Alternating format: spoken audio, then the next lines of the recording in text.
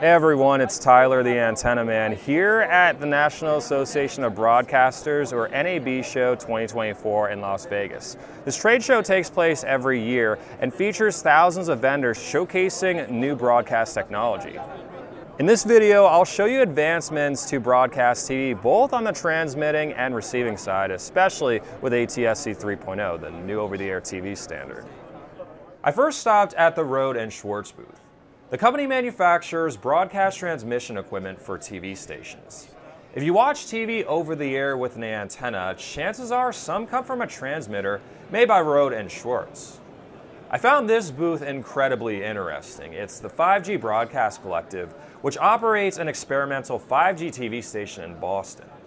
The concept is to use the same 5G protocol from smartphones to broadcast video and data services instead of using ATSC 3.0. The demonstration showed mobile phones picking up a 5G video broadcast with an emergency alert that stays on the screen until it's dismissed. A lot has happened with ATSC 3.0 over the past year. It's still a work in progress, but has some potential. Here are a few things vendors in the industry are working on with the new over-the-air TV standard. The Run 3 TV app for broadcasters was on display. This app, built into all next-gen enabled TVs, is used by over 100 TV stations nationwide to offer advanced features with ATSC 3.0, including on-demand content, weather, and the ability to start a program from the beginning. In fact, NBC recently enabled these features on their stations in New York, Los Angeles, Philadelphia, and Miami for those of you who live there. Next to the Run 3 TV app display was the Play Anywhere app. This concept, which is not yet released, offers interactive features on next-gen TV. Examples include purchasing products right on your TV, sports betting, giveaways, and hosting a watch party with friends. While all these features can technically be done on a smartphone, which most people have at this point, the concept is that they are integrated directly into a TV set, bringing broadcast TV into the 21st century. 5 ATSC 3.0 set-top boxes were on display in the booth, some of which are currently available for purchase and others to be released sometime in the future. The Velo set-top box, made by Shift to Stream, offers integration of streaming apps like Netflix and YouTube. We have different applications. As you can see, we have Netflix and Disney+. You can also program them directly on the remote. Press one button and go right from the broadcast over the air to the over the top. I'm told the unit is expected to come on the market sometime in the third quarter of this year, with a suggested retail price of about $100 for the single tuner version and $130 for the dual tuner version. This set-top box, made by Stavix, seems a bit more basic, but I do like how the remote actually has numbers on it. The suggested retail price for this is about $90. The ATSC 3.0 smartphone from Sonkia Labs was on display again, as it was last year and even back in 2020. I'm not sure if this will ever make it to the market. Vaporware. Who said that? This QE device from last year has been rebranded as Carousel, now in a partnership with AT&T Business. It integrates next-gen TV, video, and data through Bluetooth into a smartphone. Here's a quick demo. So there's your video. It's right on the back. It's right on the back. And then when you go like this, you can minimize it, and so it goes into a little window. And so this screen here is for the data casting part. Scores, you know, it's like this data is embedded in the video stream. So this is truly interactive TV, because you can watch the TV here and see the scores and the rosters. A few TVs in the booth displayed HDR content now available over next-gen TV. These maps in the corner represent where ATSC 3.0 has been deployed, both in the United States and worldwide. Those of you living in Canada, experimental broadcasts are taking place there. Right outside the next-gen TV booth was a booth by the company C&J Times with a few ATSC 3.0 set-top boxes and a smartphone TV tuner dongle on display. The company tells me they are in the process of obtaining certification from the A3SA, which is not a cheap and easy process. Should these devices never make it to the market, it's proof that the A3SA is gatekeeping devices that would otherwise be available to the consumer. Televes had a booth with products both for broadcasters and the consumer. These devices monitor the signal of a TV station for the broadcaster and can even send an alert by text message if something is wrong.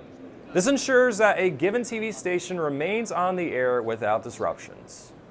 Most of the consumer products on display were about the same as last year, so I took the opportunity to interview the engineer of one of the best antenna companies out there.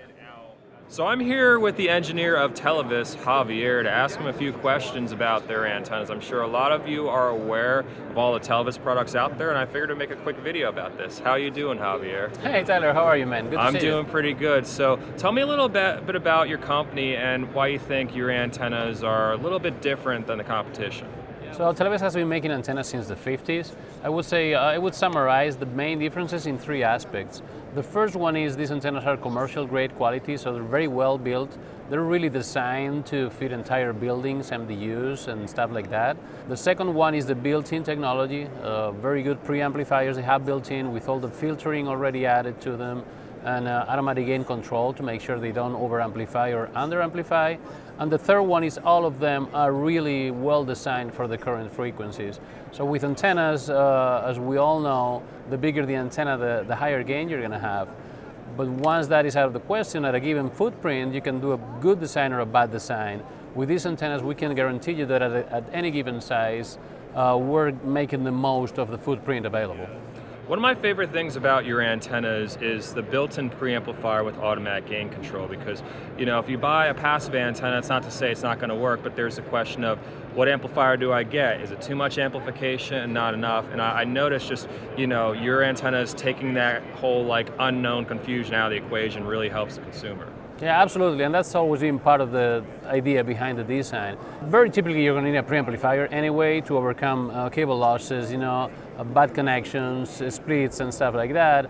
And this takes the the guessing out of the equation for the end user, and not only that, also compensates for mistakes in installation. More importantly than that, and at the bottom of this entire design decision is, it really helps the system maximize the uptime. Because you're gonna get leaves come out, and then the preamplifier needs a bit more use. You're gonna get an overcast day when the antenna could use a little bit more gain. And these amplifiers are going to do that for you all the time. Is there anything in particular that your company is working on the consumer side? I know you guys do a lot of cool things on the broadcast side. And if there aren't any products that you're currently working on, you can mention maybe the thing behind you, the marketing that you're doing now. Well, yeah, we're coming out with a marketing campaign. You're going to be seeing in YouTube, TikTok, if you use that, Instagram, and all the social media platforms for e-commerce. But yeah, we're working on a few things. There's a couple antenna designs being worked on. There's going to be a redesign of a couple models. There's a suburban new unit that's coming out. And also we're working on the second generation of our SmartCom combiner, yeah.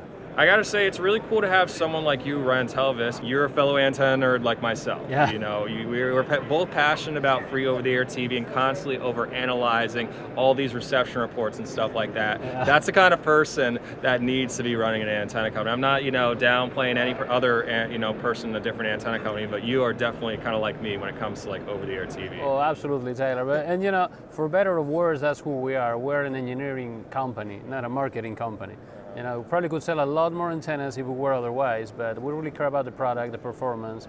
And what suggestions would you have for anyone who just has reception problems with any antenna? What's the first thing that you think they should do? Yeah, the first thing I would always recommend customers do is try to contact a professional installer. Over-the-air television can be tricky depending on the situation. And if you have a good antenna installer in your area that knows what he's doing, they know what kind of equipment they need, they have the right tools for the job, and measure your signals. That may cost you a couple bucks, but it typically removes a lot of frustration from the whole antenna proposition. So speaking of antenna installers, we want to elaborate a little bit about the difference between free over-the-air TV in the United States versus overseas, keyword antenna installers. Yeah, that's a huge difference, right? So in the vast majority of the markets where we're active, and we ship products to over 100 countries, these products are not sold to the end user. The same way in the US you call a plumber when you have an issue and they come to your house and they fix your bathroom. There, you want to install an antenna, you call an antenna installer. This is not simple stuff for somebody that doesn't know anything about RF, anything about OTA, they don't know what a decibel is, to go out to a Walmart, buy an antenna, couple leads of cable and expect it to work well. So that's why we always encourage them to go to a professional installer. That's the main difference we see. Other than the penetration of OTA reception in each country, which might be different. Some places it's 10% or 20% like in the US. Some places can be 90% like in Italy. But the main difference is an end user market, like a consumer device versus a professional market. Yeah, and that's something that I learned recently from you. I think that was really cool. I never thought about overseas that, because I'm just so used to everyone kind of setting up their antennas on their own. And take it from me, I spent years messing around with this stuff before I kind of figured it out. I'm still learning some things. Is there anything else you want to say that maybe I forgot to ask you? That's all. Well, thank you, Tyler, for having us. I would refer anybody that's interested in our products to reach out. We do pick up the phone, maybe not immediately sometimes, but we do the best we can. And we always do our best to try and help folks, select the right antenna, advise them in the right direction, tell them what they need to do, and recommend as best we can. So do not be shy to reach out to us. Well, thanks for all your company does for free over-the-air TV and viewers in the United States. Thank you so much, Tyler. Thank you. So that's about it for this video. I hope that you guys enjoyed it. I just noticed that I didn't pick the perfect location to do this stand-up at. It's right around the corner, so you're gonna see people walking like directly behind me, which is kind of funny. I guess it makes good content, but I appreciate you guys watching this video. Let me know what you think about it and what you would like to see in the future on the YouTube channel, because I definitely like making these kind of videos where I travel on location and cover things that are a lot more interesting than just me sitting in my studio talking about things. And look, I'm actually in Las Vegas now. Almost ran into that one right there. So thanks again for watching, and you guys all have an awesome day.